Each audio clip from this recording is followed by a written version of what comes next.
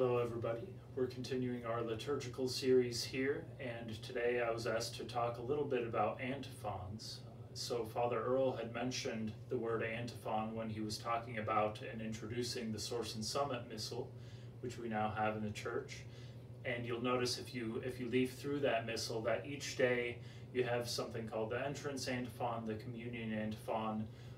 So you find that for every day, and on daily masses you'll find certain words italicized, and then on Sunday masses you'll find that on the antiphons there's actually a melody above the antiphon to actually have a somewhat more complex melody to sing it with.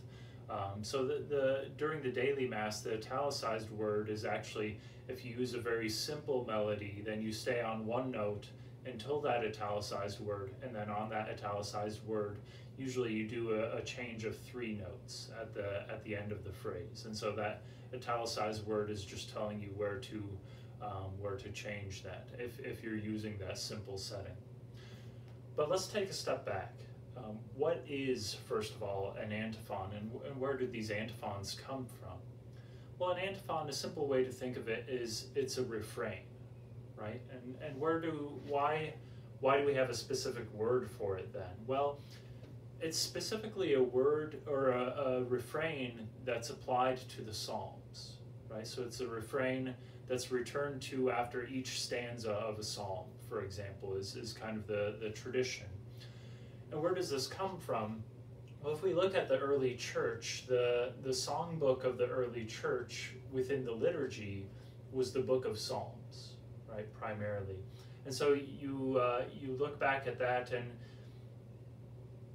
early on that was especially taken from the Jewish practice of singing the Psalms, right? And they would be sung antiphonally, which means that one side of, maybe you have the room divided in 2, right? You have an aisle in the middle nowadays, and so we still have that sense of having a division in 2, and you'd have one side sing one stanza of the psalm, and then the other side sing the other stanza, and then back and forth until the psalm is done.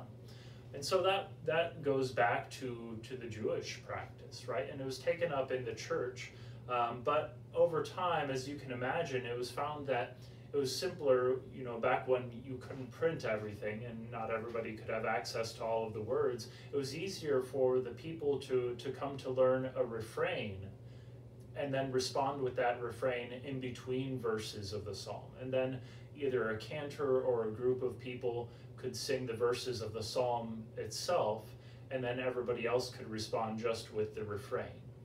And so these refrains came to be kind of set. They were taken out of scripture, sometimes from the very psalm itself, right? Just repeating a key phrase of the psalm, but sometimes maybe from one of the letters of St. Paul, or some other piece of scripture that's important and that speaks to kind of the spirit of that psalm. And so it would be applied to that psalm, and then people would learn those refrains, those antiphons, and they would be able to join in the singing, still hearing the psalms, but not having to memorize all of the words to all of the psalms, just knowing the refrain that they could sing. Well, that's kind of how it developed at first, a very rough kind of description of it. But what eventually happened was that having this in place, the antiphons came to be set for all of the different Sundays of the year and the holy days of the year and the feasts of the martyrs, the feasts of all of the different kinds of feasts we have within the church. Each kind of had their own antiphons given to them. And so not only did you now have antiphons that had to do with the psalms that were being sung, but you also had antiphons which specifically spoke to what was going on in that particular mass, or maybe in that particular season of the church.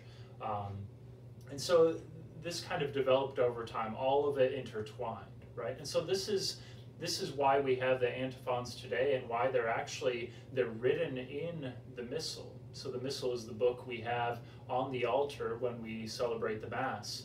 And it actually has the antiphons printed there, right? There are these little snippets of scripture which are used in order to kind of begin the Mass with song, to intersperse a psalm at the beginning of the Mass with a refrain that people can sing. And the same at the communion. At communion time, there's a communion antiphon, and actually there's also an offertory antiphon, which you find in the Source and Summit missals as well. So those all came to be kind of established over the course of the centuries, right? And it's very interesting that Masses came to be known for the antiphons that were sung, right? Because back in the day, unlike today, people didn't really like choose songs to be sung at the Mass. The songs to be sung at the Mass were given, as they still are today, but now there's been given more latitude that if an antiphon isn't used, then something else can be placed in its place, although the preference of the Church has always been for the text and the music of the Church, which is the antiphons and the singing of the Psalms. So nowadays you don't see it as much. You might have any song on any given day of the year, right? But back in the day, people knew, like, oh, the third Sunday of Advent is coming up. We're going to sing Gaudete, right? Rejoice. I say it again, rejoice. That text from St. Paul was made into an antiphon, and that antiphon was always sung only on the third Sunday of Advent, right? And so people knew, and people came to call the days by the words of the antiphons, right? So we have, for example, we still keep this. We have Gaudete Sunday, right? People still know that Sunday by that word because it's the first word of the first antiphon of that day. And so we see in the antiphons something that, for so long within the Church, this was something deeply ingrained in the culture, right? It's something that people knew, and the antiphons kind of worked their way into the Catholic imagination, right? So this is a very beautiful thing, and we're hoping to make use of the antiphons more often, since they are given to us, and since thank God these days we're having composers actually work on the antiphons in the vernacular languages. So we have, for example, the Source and Summit Missal just came out.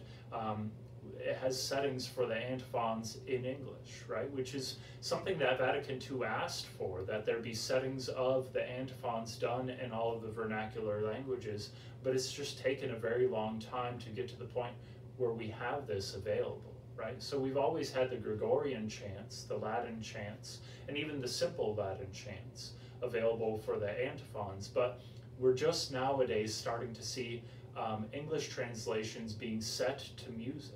And so we're very excited to start making use of that resource, and we hope that you're excited for that too.